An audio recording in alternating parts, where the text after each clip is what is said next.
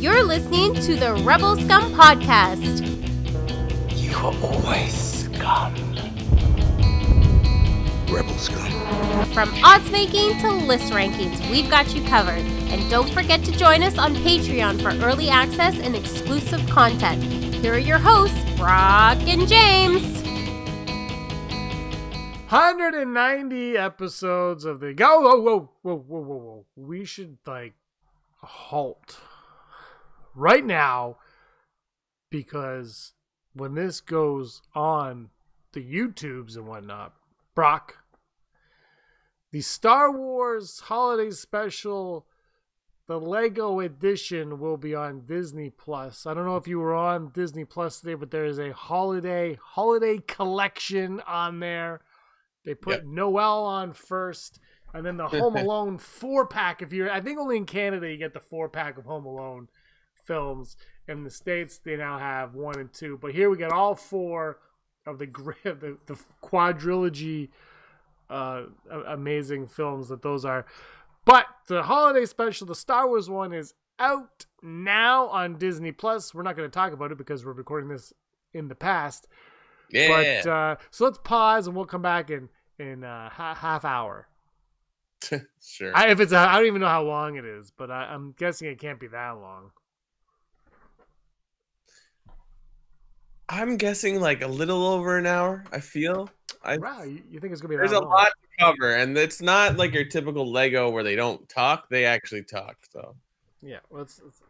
Yeah, I mean, I'm curious to see what they do with it. Do you think we'll see someone like a Bo Katan show up in it? Ooh, I don't know.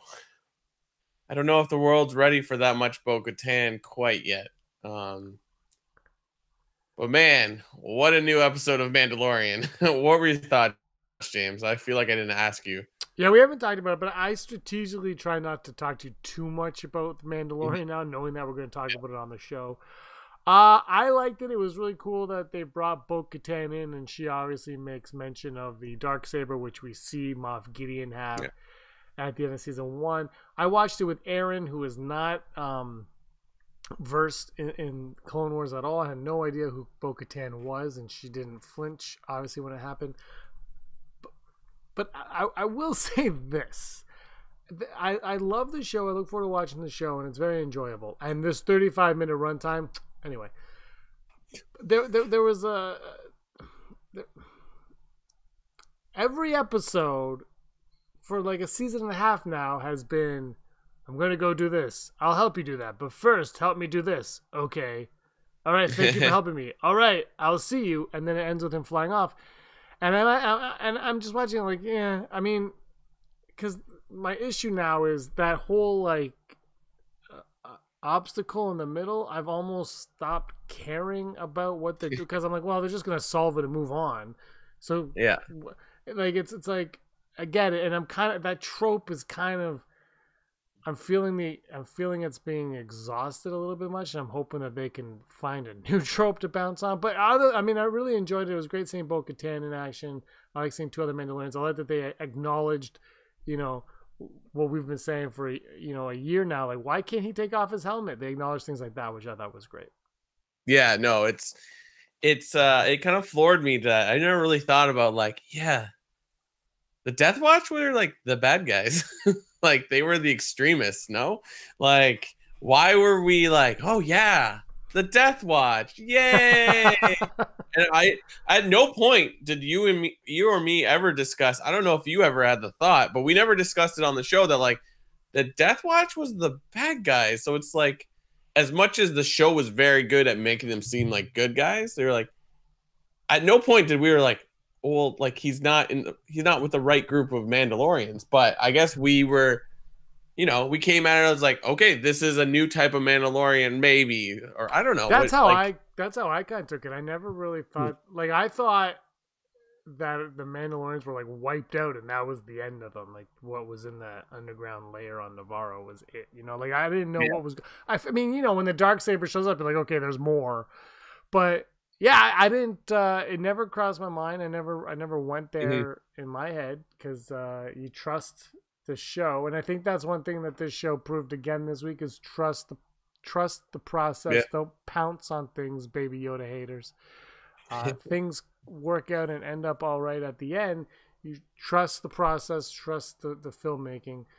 Now the TV making, I should say. You trust it all, and it'll get you to where you need to go. I wish we didn't know Katie Sackhoff was going to be in this or that Ahsoka is coming. But I still, when Bo-Katan makes her first appearance, I'm like, whoo! Like audibly. I was like, oh yeah! Well, this is why I think going forward, I'm not even going to go online anymore. Like, just no more internet. Just screw off. Like, honestly, it's like, I know, like Disney, Lucasfilm, they obviously allowed these leaks to happen. But the only reason these leaks were happen is because people want leaks because these websites and whatnot have to leak things so that they can make a living. And I don't want to take away from anyone's job, financials. But I'm also done looking at leaks and caring about leaks because it's just nonsense. It's interesting that you bring up leaks. We should be really talking about the episode.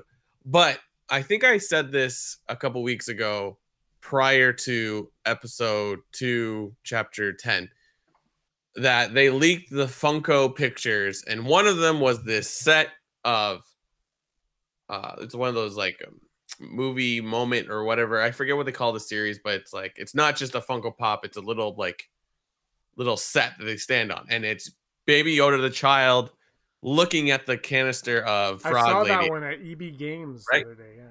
Oh, it's already, well, yeah, because like it was, I think it was released last Monday for Mando Monday. So I was thinking about that when you and I were like off, not during the show, we're talking about the leaks and like this and that. And people, oh no, sorry. It wasn't that. It was people are trying to cancel Baby Yoda now because he keeps eating the eggs. Now, that's interesting because I know Funko makes the decisions on what they release, but I feel like Star Wars, or at least Favreau and Filoni, would not release an idea to Funko being Baby Yoda with this canister of eggs just as like off a whim. Like they make those decisions on purpose. Like you get these characters for a reason, maybe because they're like, it's not that big of a deal, but like for it to be that like sort of jokey of a moment and then release it as a figure even prior to the like they had made it. They had decided to make that before that episode aired. So, like, there's got to be more to it. Perhaps it's just jokey and maybe I'm just reading it too much. But, like, it's kind of it is weird that Baby Yoda keeps eating these eggs and what have you. But, like, there's got to be something there that, like... I think this episode, we got the payoff of it, and that was when he's with Frog Lady, which I love that you can say Frog Lady and everyone's okay with it, but you say Baby Yoda, he's the child, then she's technically the passenger. But anyway, he's with Frog Lady and Frog Husband, and they kind of teach him the value of those eggs and the meaning, because he is a baby, he's a child, he's still learning, right? He doesn't know right from wrong. So he eats an egg because he's hungry. He's like, I want to eat the egg. But then when he's being looked after by these, he's kind of learning the value of life and to appreciate life, and that it can come in all these things, and maybe not everything he sees as food. So I think that's what it was. We're seeing the progression of Baby Yoda, which leads me to my next lap, Brock, where Ahsoka's going to take Baby Yoda, go in the world between worlds, and bring Baby Yoda to 50 900 years. Yeah. The like past 400, like to the High Republic, and Yoda is going to train Baby Yoda, and Baby Yoda's Yoda. Yes, I thought you were going the other direction, where Baby Yoda is Yoda, and then gets brought back into time. Baby Yoda is Yoda, but for Yoda to be Yoda, Baby Yoda has to go back in time to become Yoda. So you mentioned that Aaron, you watched it with Aaron. Reham just finished watching all 3 episodes, and she was like, so like, who is this character? And I wrote her the longest. Yeah. I have been dating her for close to 3 years now.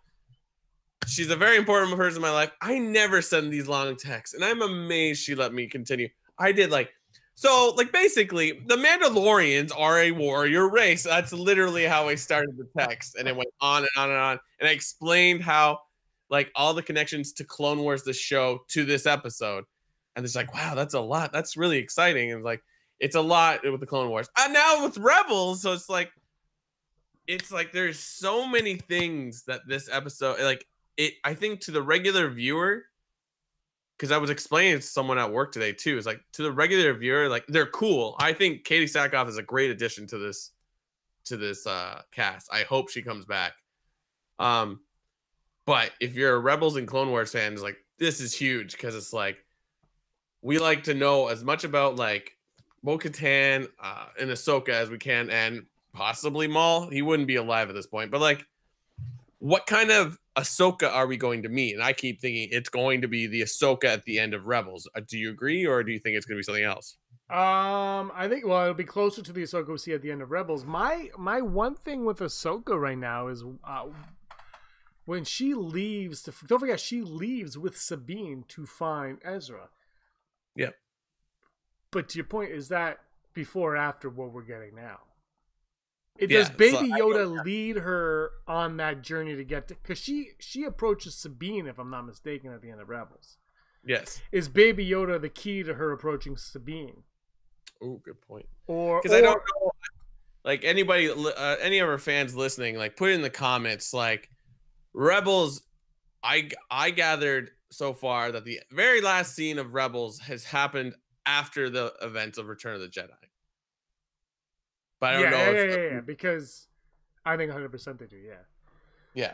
So it could be 10 years, 5 years. It could be before. But also the Sabine and Ahsoka one could be any period. Like, they never really specify. Like, Hera's a little bit more like it's here, but Sabine, you don't know. Like, it could be any time because they changed Sabine's hair also. So you're like, well, could have been 10, 15, 20 years. I don't know.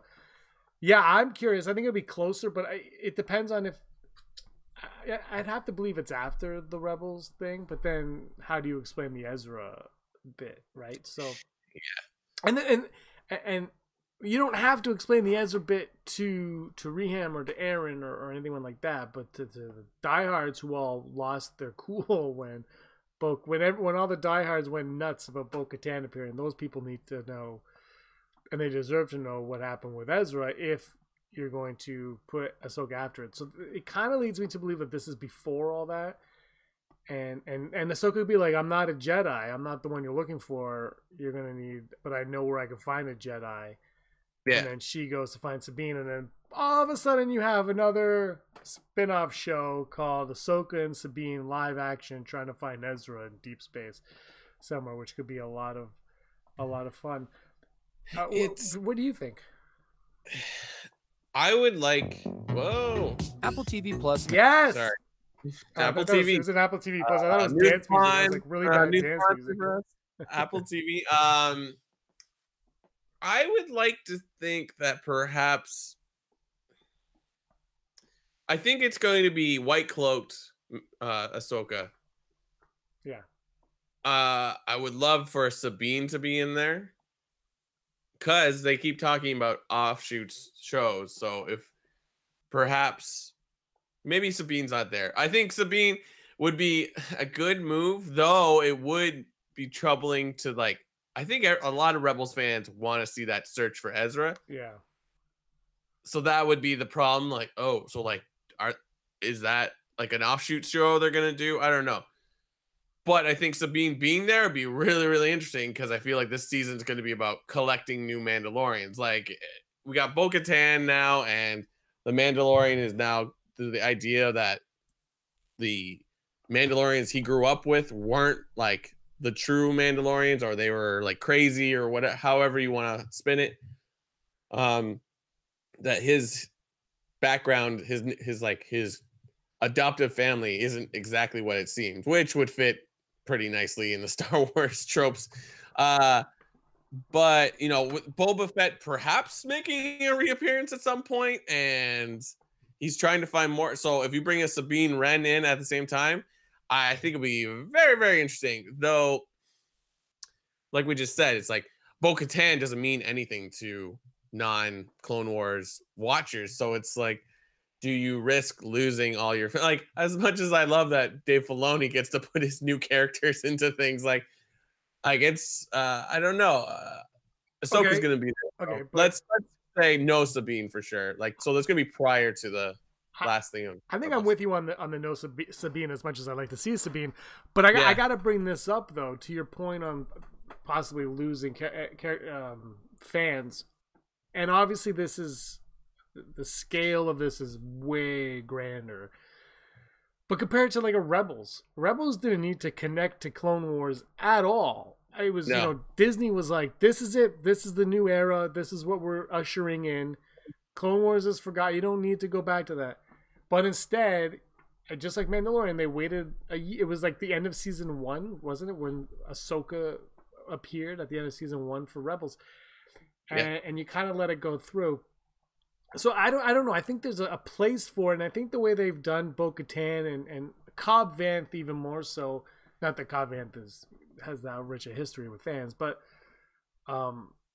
they're doing it in a way where Bo-Katan comes in and Reham asks you. Aaron didn't ask me anything, and I talked to my mom about it. Obviously, actually, she didn't ask me anything about that character either. They just kind of took it as, oh, that's another Mandalorian who's kind of showed up from another clan of Mandalorians.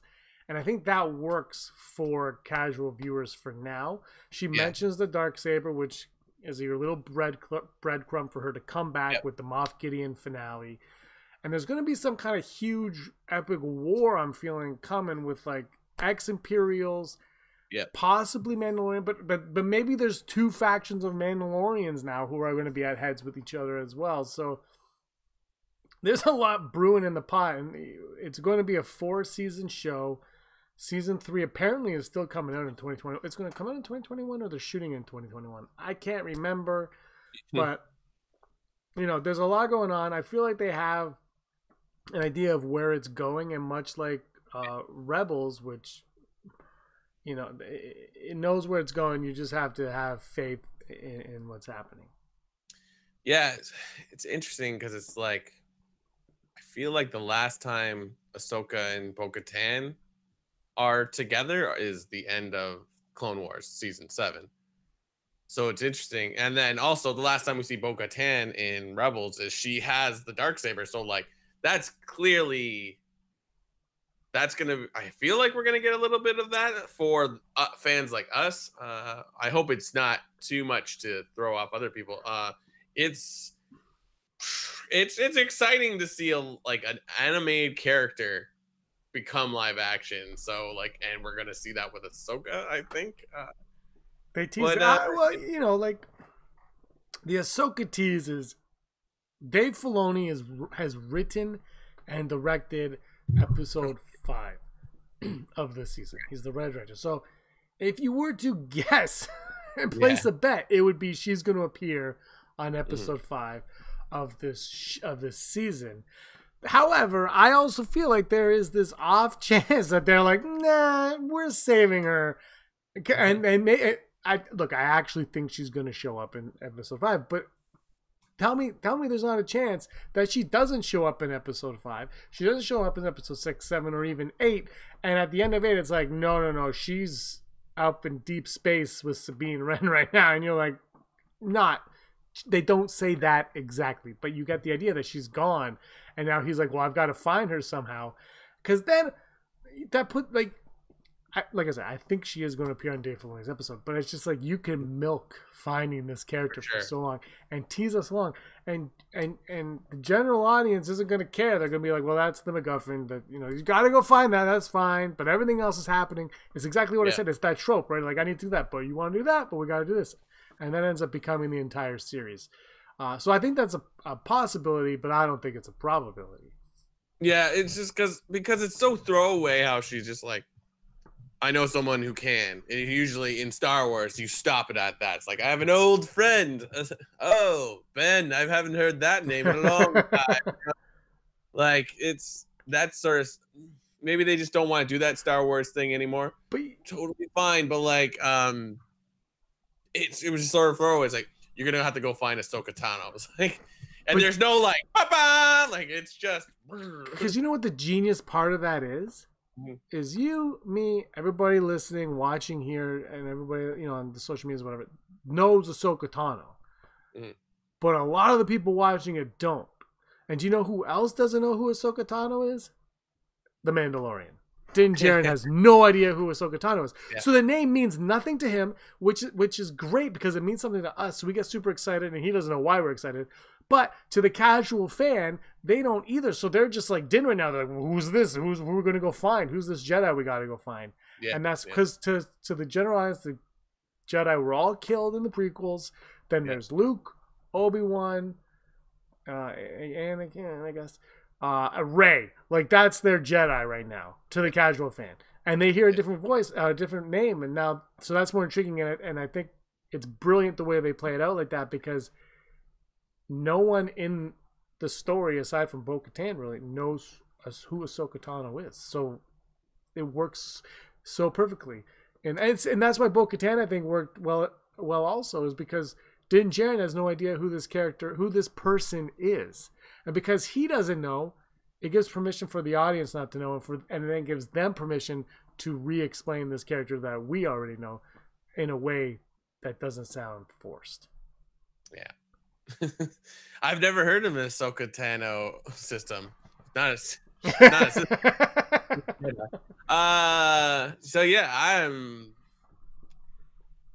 Reham's review of all 3 episodes was like, it was good. There was nothing overly surprising, but it was still a solid show. And I agree. Like we've already said it. It's sort of like you can't really, if you're gonna try to outdo, you have to keep going where it's like wow.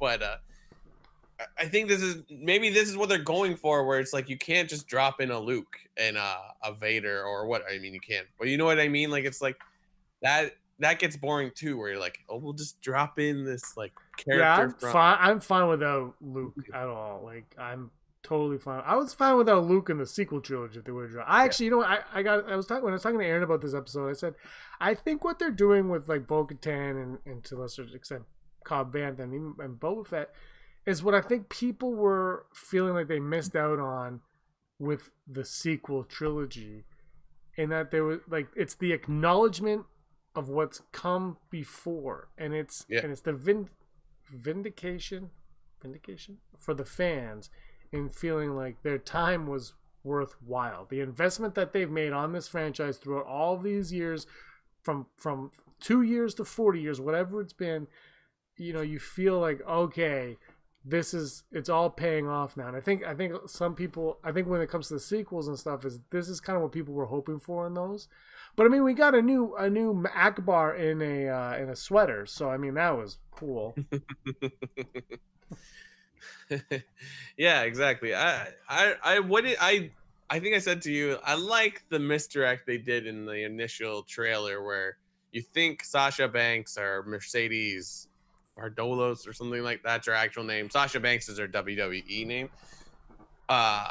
They put her in that cloak, and then they have the armor talking about Jedi, and they're like, only Jedi wear cloaks. And then it turns out she's just another Mandalorian. Like, I was just like, Yeah, I like that, and that's like you said. I think the clickbait articles now with all the leaks, I'm hoping they go the way of the dodo, because I'm tired of knowing that, oh well, Timothy Olyphant's in it, he's probably going to play Cobb Vanth because he's wearing Boba Fett's armor. I don't need to know any of that. I like the show. Like I didn't even need a trailer for this stupid show. If you just show me, like, put an ad on your Instagram or whatever, and it literally says Mandalorian Season X, October 30th. I'm like, well, I'm there. What's it about? I don't care. So it's Mandalorian. I'm watching the show. Anyway, I don't like leaks. I didn't look at any of the leaks for Rise of Skywalker when they were happening, and I think I enjoyed that movie a lot more because of it. I've said a million times I read all the leaks for Attack of the Clones, and it ruined that movie for me, and it is the greatest Star Wars movie ever made. Don't fight me on that. Don't fight me. Don't fight me. But yeah, it's fact. I loved it though. I'm just trying to Well, I'll give it up to IMDb. They don't try to ruin very much. I feel like I did see when I typed in Sasha Banks, it came up like she was in the 5th or 4th episode. Casca Reeves is her character. Casca Oh, Reeves. sorry. Nope, they've ruined it. 3 episodes.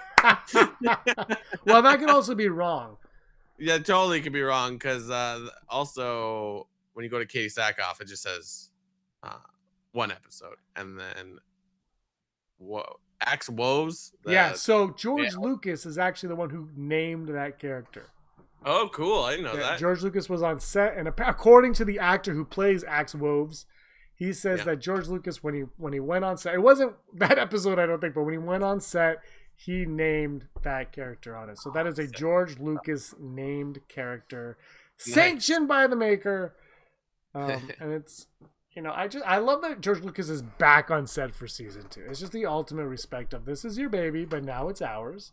And this is interesting. Tamora Morrison 2 weeks ago, it said Boba Fett. Now it just says nothing. Well, his character wasn't obviously mentioned by name, so you can't. Yeah. But his agency did leak it by accident, I believe. But look, he could be any. I was talking to Rob. I don't think he could be Rex because Rex, I would have to assume, is dead by this point, right? With that, the quick aging process that they're taking, Rex would have to be dead. So Boba Fett, I think, is the only one of these clones that could be alive at this point in time. Yeah. Sure. I do believe he's coming back because of season 1. If that was him in that Fennec Shand episode. Okay, you've done that tease. Now he's back. You've teased him again, but now we've seen his face. If you keep that from everybody for an entire season, that just seems kind of lame to me. That's very like Maz Kanata, who's the girl in Force Awakens, where there's no point to I think there's a point to showing his face. And I think him being in season 1 at the very end, that could have been like a last minute reshoot when they decided where they're going with season 2. They could have been like, oh my God, you know what we need to do? We have to go back to season 1. Yeah. And put that in there as a hint to this. Because that show, Bloodlines, the one on Netflix. Yeah. There is. Same thing kind of happens, except the reveal in this first episode of Boba Fett happened in the finale of the first season, where someone showed up at the very end of the episode. You just see them from behind. And I was like, that kind of feels like it was tacked on. And then at the end, they're like, oh, that's the guy, that's the person that was on the back. And it was the exact same feeling to me, where somebody showed up, you don't see them, and then the next season, they're like, oh, that's them. But yeah, Reham watched it and it's like, that's so mean. Why did he leave? Why did Mandalorian take the Boba Fett armor, not leave it with the sheriff or the marshal?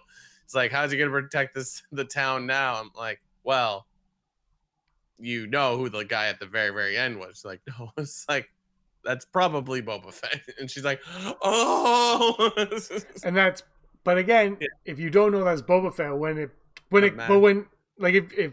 and I told Aaron, but if she didn't know that, and then the reveal happens, I think there's going to be moments that we're going to have as fans, like Bo-Katan, and casual fans are going to have like Boba Fett, and they'll be different at different times, but the same reactions are going to happen for different events. I'm really like they know how to handle the lore, the characters in the lore very well. It seems to me, and I'm really happy. I just think that it needs to take a risk. It's at a point now. It's like just take a risk, and I don't know what that means. I don't know what that means, but they just have to go a little bit out of their comfort zone and do something. Sticking with it being Star Wars, obviously, I'm not saying go crazy or anything, but I'm really excited to see the future of the show because it's clearly bright. Yeah, I think it's interesting this season. The Mandalorian seems to be like struggling a lot. Yes, I noticed that too. It's not coming to him as easy as it used to be, and I'm like just thinking like, what is the difference from last season to this season? I mean, he's always in trouble, but he always is able to get out. I feel like it's this now that he has this connection with the child, where it's like, I have to make sure he's okay, even though he knows the child can kind of defend himself at points, but like this is constantly happening. Like even like that, what's that sea creature in this episode where it's just like, yeah, like it swallowed him. Like, luckily, there was like Bo-Katan and her gang show up, and they knew what to do exactly.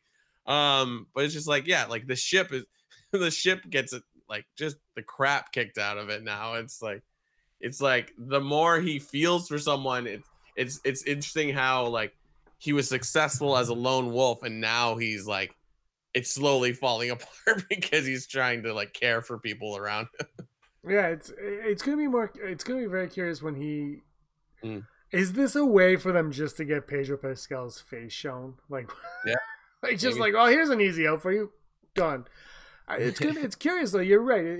The more he cares for something, the more he is in trouble. I noticed that when they were walking down the hallway of the Imperial ship, and they showed all the Mandalorians in the hallway, and they all look very badass, right?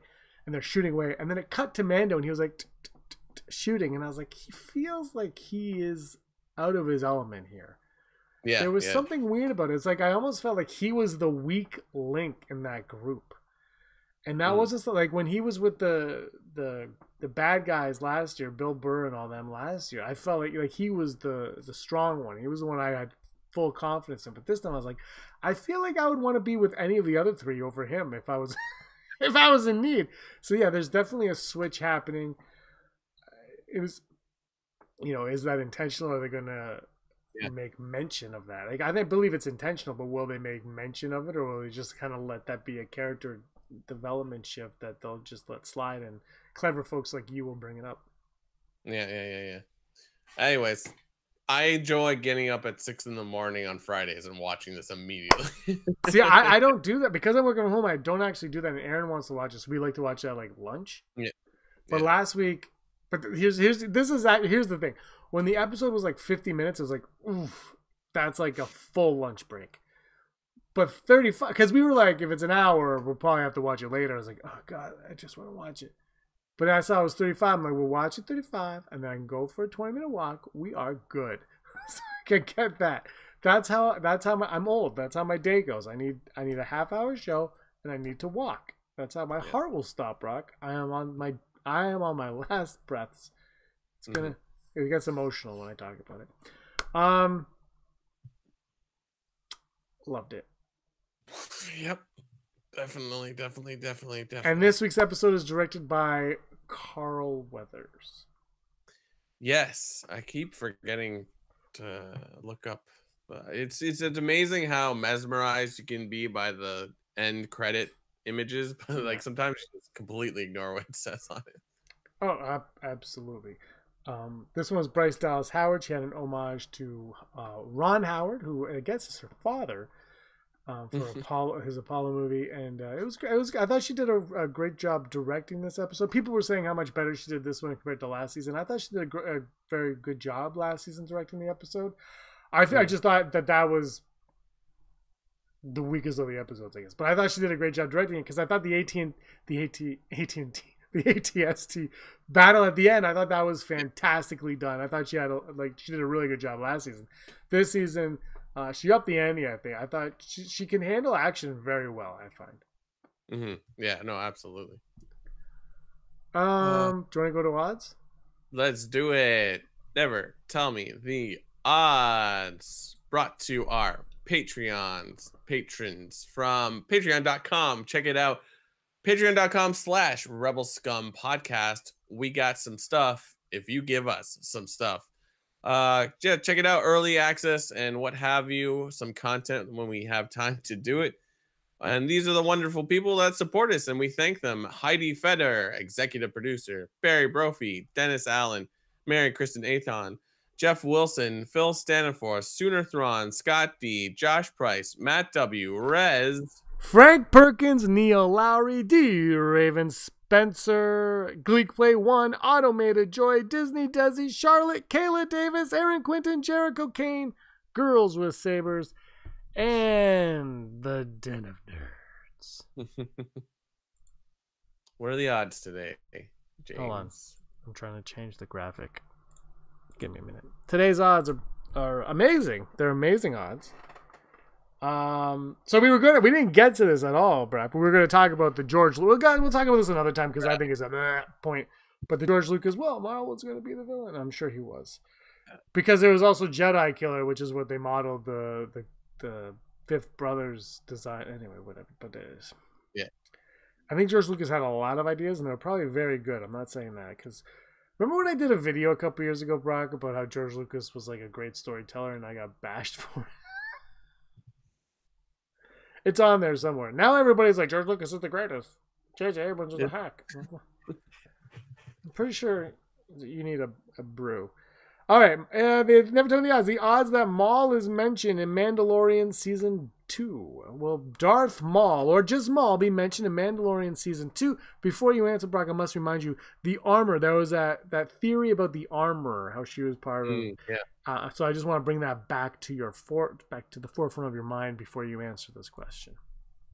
I think it's very likely that he'll get mentioned because Ahsoka and Bo-Katan have this history dealing with Darth Maul on Mandalore. So I'm gonna go 95%. I hope that it doesn't mean that he gets included in it. I think he should stay. Though I've said Star Wars is dead. Star Wars is putting its money in Darth Maul and Mandalorians. But like, you could have a flashback of some sort. I think he'll get mentioned though because I don't know, he's too ingrained, I think, with Bo-Katan at this point, especially with the dark saber as well. So I'm gonna go. What did I say? 90%, 95.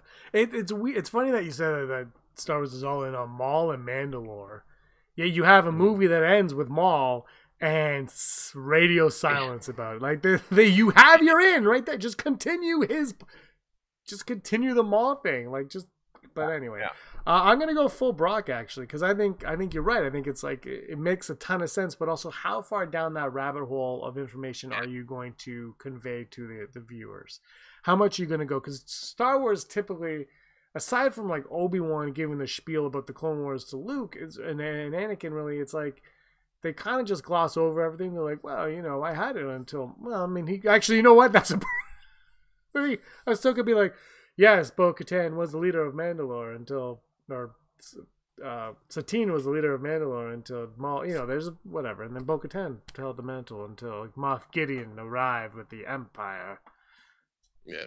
I don't know. Moff Gideon is a weird play for me now, too. Like, not a weird play, but intriguing to me. I'm trying to figure out what his goal is. So I'm going full Brock because I think it's very easy to do it, but also how far down that rabbit hole you're going to go. And if you do mention him, does that give you more of an in to create a Maul series? Well, there's a autocorrect right there. Ahsoka, never tell me the odds. Ahsoka will not want anything to do with Baby Yoda.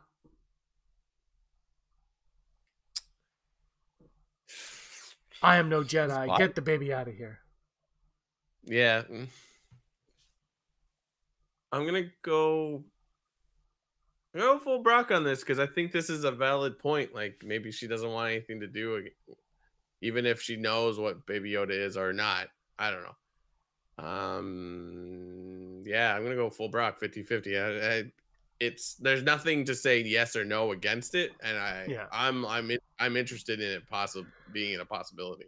I'm gonna go 40% because I can't do another full Brock. I just feel like that would be a cop out. So I'm gonna go 40% because I think she won't be. I mean, there is a part where she'll be like, "I want nothing to do with the baby," but I also feel like because Luke essentially did that in The Last Jedi with the lightsaber, I feel like they're not gonna want to go down the same type of path. So she might be reluctant.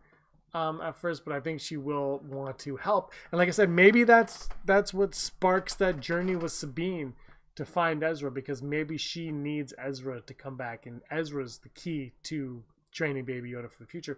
But again, with the sequel trilogy coming, I can't figure any of that out. Although this new possible timeline, separate timeline, maybe that's where they figure it out. I don't know, Brock. I'm out of it. And our final odd today, the odds of Bo-Katan dying and Din Djarin becoming the leader of Mandalore. Will Bo-Katan die and Din Djarin wield the dark saber? If it does happen, it won't happen until the very, very end. I'm not specifying, with no specification on what season. Just in the show. I don't like it, so I want to go low. Not terrible. It sounds like Game of Thrones to me, actually. Gonna go 45%. It's possible. I mean, he's the main character, and if you're gonna throw in all the who wants to be part of the Mandalorians in a group, so he wants a family. That's all he wants, right? Her death could be his turning point. She could be his Obi-Wan in a way that she kind of opened his eyes to what Mandalore really is, Mandalorians really are. And then she fights Moff Gideon, and Moff Gideon strikes her down, and Din uses that to grow his progression into it, and then he ends up not right away, eventually taking on Moff Gideon, and then he defeats Moff Gideon, and once he defeats Moff Gideon, he now has the support of all of Mandalore, and he brings all the tribes together under one Mandalore. 63%. Sure. I'm going 63%. Seems very, very easy to do, Jon Favreau. Seems very easy. Anyway, if I'm wrong, I really don't care. AKA pre-Vizsla.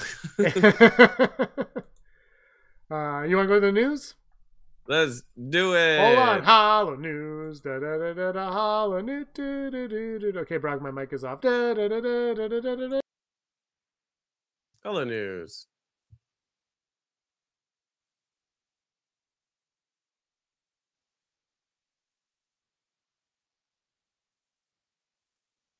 This is exhilarating stuff. This is why people come here. All right, you're good. Hello news. The news you need to know right now. So we were mentioning it earlier in the episode. Star Wars Holiday Special is coming out. And Cinema Blend did an interview with Anthony Daniels about his thoughts on the upcoming LEGO Star Wars Holiday Special. As some of you, or most of you will know, Daniels was in the notorious cult classic Holiday Special from the 70s. So he's very, very familiar with the slight hatred and, I don't know, how would you call it, like ridicule of this special. I have to say, it's executive producer Heidi's favorite Star Wars. Oh, that's right. I forgot. Of all. So I wonder what her thoughts on Star Wars Holiday Special are going to be. But here's what he told Cinema Blend. He said it was what he thought that they were making. It was horror. It was. Are you crazy? People are going to sue you for bringing up this title again because they only forgotten the first one 40-something years ago. I was genuinely surprised that they would risk awakening those dreadful memories. Anthony Daniels. And the next story, it's already out now as of this taping. So check it out. It's available as of November 7th exclusively on Disney Plus. And if you like these animated series we keep talking about, you will probably know who the Bad Batch is. Well, the Black Series for the first two Bad Batch characters are coming out right on the wings that they announced that there will be a Disney Plus show. It's clearly been an excitement for most fans because the pre-orders are already sold out. Once they were available on Hasbro Pulse. So the show is supposed to come out at some time next year on Disney Plus. But here you can see that Hunter and Crosshair are the first two to come out. Will be followed by the other two, which I cannot remember the names, but they look pretty sweet. So check those out. You might not be able to get one ideally right away, but it should be released in June of next year. In our last story, while doing an interview with IGN, Janina Gavankar, who played Iden Versio in the Battlefront 2 games, just Battlefront 2, has discussed that she made a secret cameo appearance in Chapter 11, The Heiress of the Mandalorian. She has worked with special effects artist Frank Ippolito many times in the past, who made and puppeteered one of the Mon Calamari headpieces in the episode. And due to their history, Ippolito asked her if she was willing to help with the puppeteer with that specific part of the headpiece. Apparently, she was the one that puppeteered the nostrils on the Mon Cala that we see right here, who's talking to the Mandalorian when he finally lands on, cannot remember what that planet was called, but it immediately falls into the water. So when she was asked to do this, she immediately said, "I F yes." So fun little extra for you for this episode, and this has been your Hollow News.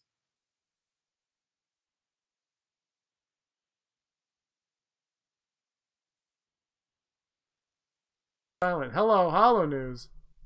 That is the weirdest thing. My mic was off.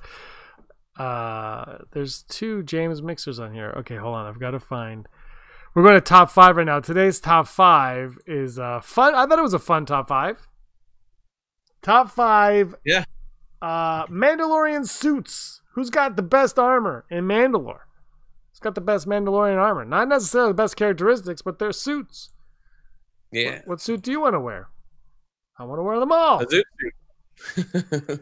My number 5, Bo-Katan. I thought it was really cool seeing her mask in action, like the helmet in action. I really liked that. I was like, oh yeah, that looks great. With the Night Owl's insignia on it. Oh yeah. My number 5 is no surprise, Boba Fett, because flash in the pan, folks. He doesn't deserve to be higher up. Number 5, but he deserves mention. Boba Fett's a hack. Sabine Wren. My number 4 is going to be Bo-Katan because it's just like it looks pretty cool in live action. I gotta say It did, but will Sabine look cooler in live action? My number 3, the Armorer. I really like the Armorers. I was a bigger fan of the heavy Mandalorian character, but the Armorer looked cooler, and so I'm going with the Armorer on my number 3. My number 3 is the Darth Maul Mandalorian suit with his horns and the black and the red. I'm like, ooh. That's my Gar really Saxon. like Mine's Gar Saxon, the same costume. Yeah, that's my. I love that one. Yeah. Great job on that one. That's my number 2. What's your number 1 or 2? My number 2. It's gonna be Sabine Wren. I really love Rebels, and like for a jokey sort of Mandalorian character, she really became really interesting by the end of the series. You know, like it's sort of like, I like to graffiti, but also I'm gonna reunite my people. They all had great arcs on that show. She is the only, and I have I think they re-released them, I guess, but I have she's the only Rebels character I have in Black Series is Sabine Wren. Yeah, they're all out now. Yeah, I don't have the new one. I got a Star Wars Celebration Orlando in 17 because I was like, oh my god, I love this, and I got it. That was cool because it was like cartoon to like Black Series style. Like, whoa. Yeah, it was rad. And my number 1, Jango Fett. Yeah, of course. I love me some Jango. Boba Fett's not on my list. I don't know why, but I picked Jango. I'm a huge Jango fan. I don't care. I have the Jango Black Series as well. Somewhere. Yeah, my number 1's gonna be Mandalorian. I don't know. Maybe I'm just super excited about the show, but I just like, yeah, that looks cool. That also looks usable. I can tell you why Mandalorian's not on my list. So Mandalorian was on my list until the very end because I thought these ones were cool, but the Mandalorian is probably it's very similar to Django. And I love the Mandalorian, but then I was like, which one do I like more? The new slick one or the used car one from season 1? Which Mandalorian could I prefer? So which one would you go with? New one or used car? I'm gonna go with the new one because here's the thing. It's like I like that we, through season 1 especially, get to see the progression of his armor. Like the armor is the reason why people think Mandalorians are cool. But to actually finally witness, like, first you get this part, then you get that part, then you get this, and when you prove yourself, you get a jetpack. Like it's like I like that a lot. So I think that's why I like it because it's like there's more value to it. I'm 100% with you. I like the new one as well. I like the old one, but the new one is I think that's why I like, Bo-Katan because she has her Night Owls thing. You can get like it's like the clones, right? Like it's like, Fives has a 5 tattoo, and there's a story in every little detail of how they dress themselves. So Yeah, huge fan. I think they've done a great job on it. This has been 190 episodes of the Rebel Scum podcast. Reminder, you can listen to us almost everywhere you get your podcasts: Apple Podcasts, Spotify. The Google Podcast is still on that. I gotta get rid of that. We gotta get rid of that, Brock. Because they don't exist. I'm trying to get us on Apple Music or Amazon Music, but we're not in. They won't let me because we're Canadian and I don't know what's going on there. iHeartRadio, Stitcher, SoundCloud, all those fun places you can find us at. You might be able to ask Alexa to play us. I don't know. I can't say it too loud because she's always listening. Alexa, play Rebel Scum podcast. I couldn't find Rebel's gun. Ooh. Rebel's gun. She couldn't find Rebel's gun. That's our side one. Anyway, anything you want to bring up about it? No, I think you and I are going to try to do that Disney Plus watch and do a watch along with the history Lego Star Wars Holiday Special. The history, no. Anyways. The history of the world. The history of Lego. Yeah, that would be fun. The best part of this right now is my internet seems to be slowing down. As soon as I mentioned the bot, it was like, no. Oh, okay. Yeah, crazy, right? It's breaking down, but I think it's time to wrap things up. This was a lot of fun. Let us know what your top 5 are in the comments below or in the live chat, or email us at rebelscumbags@gmail.com. It's always fun to talk Star Wars. We're going to be back. Are we going to do a separate review of the holiday special, or do you want to just do it in the podcast? I'm always down. Well, you're going to do a separate review. Look for that because I can't wait to watch it. Maybe we'll do a side-by-side comparison with the original. Do you think? Wait, never tell me the odds. One final odd. Never tell me the odd off the cuff. Never tell me the odds. Will there be an incredibly uncomfortable long sequence where a Wookiee watches some weird circus dancing with flashing neon lights? Never tell me. I'm not quite sure. I feel like there's going to be at least 5 like direct references to that holiday special. I'm pretty certain that the Chewbacca and his family are going to be in it, and they're going to wear the capes. So, but yeah, like, I'm still holding out that like you'll hear the music from that, like the B. Arthur, the Starship, Jefferson Starship songs, or something like that. Is another band going to step in? That's the question. I'm excited for it. It's going to be a lot of fun. Yeah. I think it's going to be great. I don't know what Anthony Daniels is getting all upset about. So because he's not in the.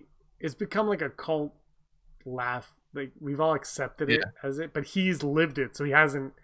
It's different for him, I think. Also, like if you watch it, they don't credit him as Anthony Daniels. It just says and C-3PO and R2.